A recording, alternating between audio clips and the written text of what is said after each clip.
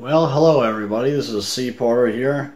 Been a while. I've just been letting sunshine just set itself in place, and otherwise, but I'm back now, and I got the VVVI again, and I've gotten it fixed. I've gotten it serviced. Got a lot of things with it, so it's basically brand new now.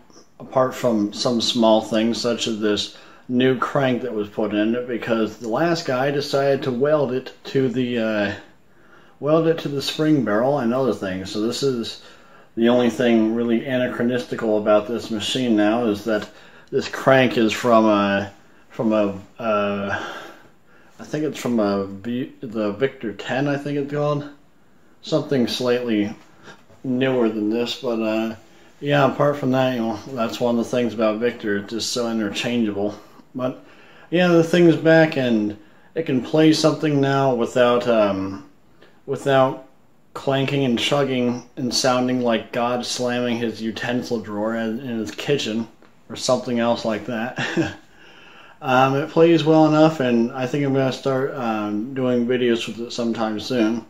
The only real thing that's been stopping me so far is I'm down on needles, as you can see from that needle tin over there. That's from my my graphanola, which that's still attached, and I'm slowly getting back together myself. But dang, oh my God, spring barrels are so insanely hard to do on Columbia's, at least for me.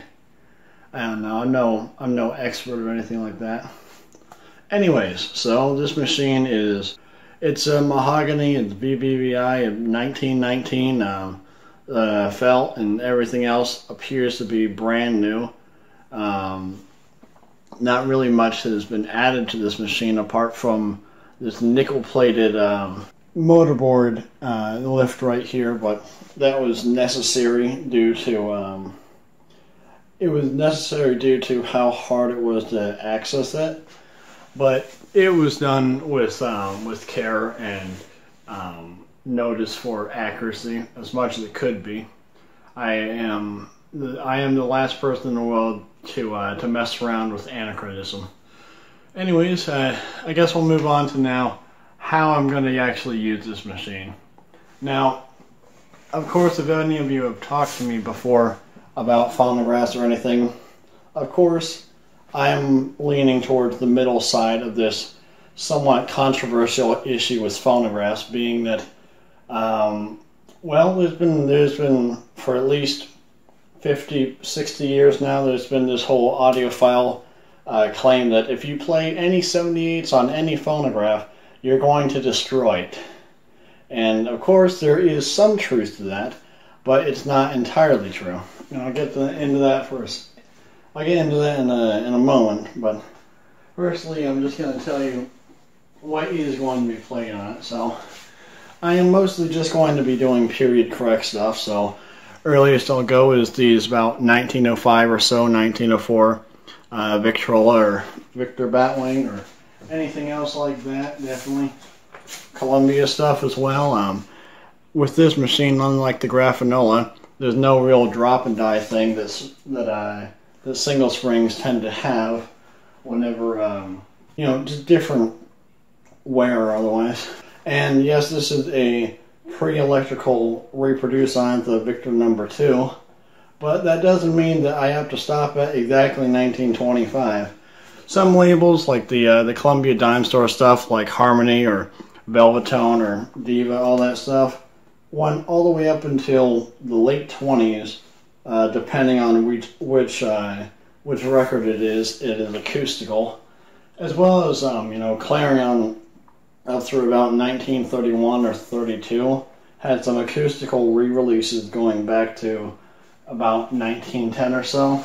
So if I find any of those, plus you also have your standard stuff like Vocalion or other things like that were relatively well, it was mixed between electrical and acoustical from what I understand. I haven't looked really deeply into Vocalion, but stuff like that will be playing. But as well as, from what I understand, from everyone I've talked to, there is nothing wrong whatsoever with playing acoustical re-releases made in the 40s or otherwise. Yes, the shellac is newer, but this is, the contents on it are from the early 20s, so it really should be fine. I mean, granted, I'm not going to be playing this stuff on here all the time, though.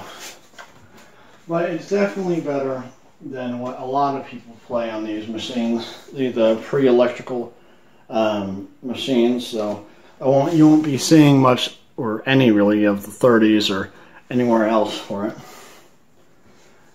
So basically, I don't know all the specifics, and I don't really care to explain it all. But basically, it's the whole thing of, with these machines, simply put, they weren't designed to play decades in advance material for what's available. It's not. Look, what do you think would work better to play on a machine like this? A 1923 cut on a Brunswick of something by Abe Lyman. Do you think that'd be better for it to play? Or a 1957-58 ABC Paramount by the Sparkle Tones? What do you think would work better for it that's designed to play? Not this, I can assure you of that. So, yeah, this sort of 78 would be ruined on here. And anything in the 40s, like your CBS Columbias or Vocalions, Black Decas, anything else like that, even Blue Decas, just at that point, it just even most say that even stuff like Vivatonals or Orthophonics can't really play that stuff because the signal's too bad, and you'll just cut into the actual grooving itself. It's not good for you. Like at that point, the whole dynamic, the industry, everything else has changed really for how phonographs were built and everything. So I won't be really doing any of that as well. You can talk to many people about this. It varies from opinion to opinion.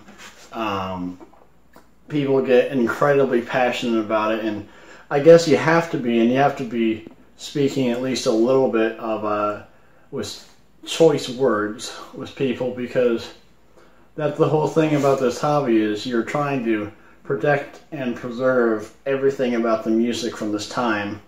And we already get enough hate from people these days saying, you know, who cares, you're playing a phonograph, nothing matters, etc.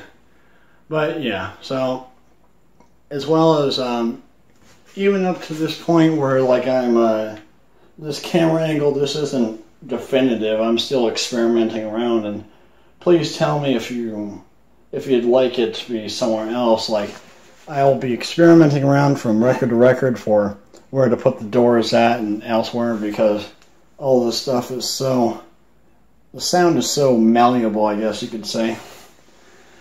But yeah, that's about it. I don't really know what else to say. Please, in the future, or otherwise, if you hear something that I'm not hearing about the reproducer or whatever else, that you're hearing something that I'm not, because I'm not too phonographically experienced, despite having a Graphanola, please do say in the comments, because the last thing I want to do is end up using this incorrectly and spoiling future 78 or phono owners for that will get my records once I move on or pass on or whatever else. This stuff, we all hope that this stuff lives centuries more, and if we take proper care of it, it definitely can.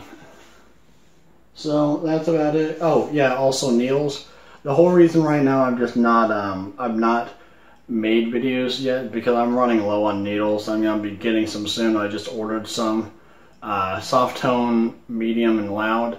I'm probably mostly going to be using soft tone, so yeah. Don't worry, I'm going to be using the whole one per play.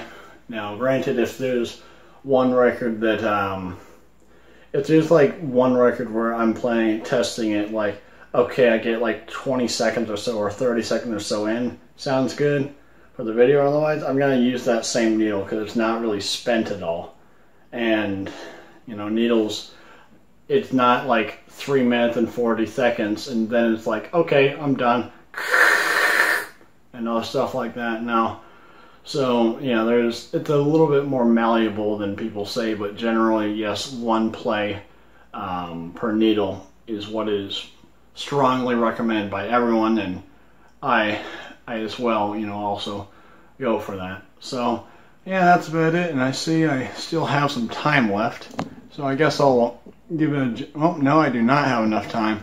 But yeah, you guys, I'll see you guys around. Hopefully in the next few days I'll put up a record or so, and we can go from there. Sorry for the long absence. I'll see you guys around, and that's about it.